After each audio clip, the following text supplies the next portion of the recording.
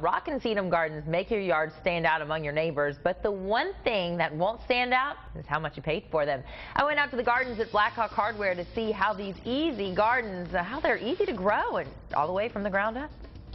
If you want a unique look in your yard that will have your neighbors oohing and ahhing without a whole lot of effort, we have a great idea for you. I'm here with Mary Mitchell from the gardens at Blackhawk. Good morning to you. Good morning. So we're looking at a rock, a sedum, and a cactus garden here. That's right, a little bit of everything.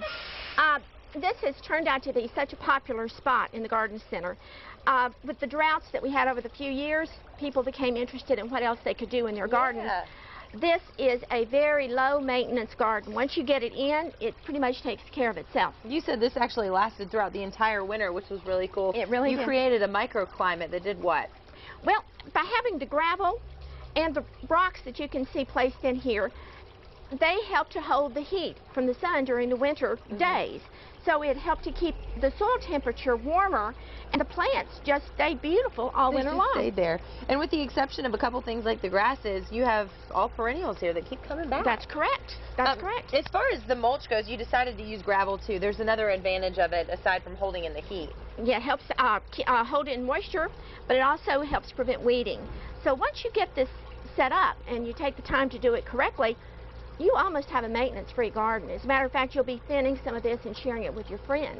And one of the things that we actually could share with a friend is the aloe plant. We have a big one here and then a smaller one over here. Let me show you how nice this is. You can always dig the little plants up and share it with your friends, but you've got instant first aid in your home. In case you have a nice little sunburn burns or and things like that. Whatever else, there's just a little dab it on. Ooh, it feels very nice. It really does. Very cool. And we see a lot of different colors in here and a lot of different textures. I like that. Yes, and people tended to think that if you didn't have flowers, you couldn't have color. And like I said, we have wonderful color here and texture. And let yourself go crazy. If you've got a broken pot at home and you don't know what you're going to do with it, bury the pot. As you can tell, this was a pot where the bottom was broken out, and we just sank the pot in the soil. Oh, I didn't realize that. That way you have a little elevation to your cactus garden.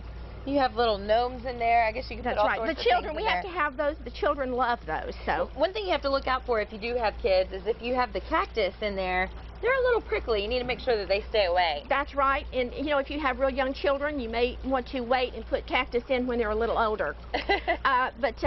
You know, there are so many varieties of big, beautiful cactus. So have fun with it. I'm thinking, too, that this would probably keep my dog out of my garden, too. Right? Yes. You get in there one time and never go back. That's right, absolutely. Mary Mitchell from the Gardens at Blackhawk, thank you so much. It's my pleasure.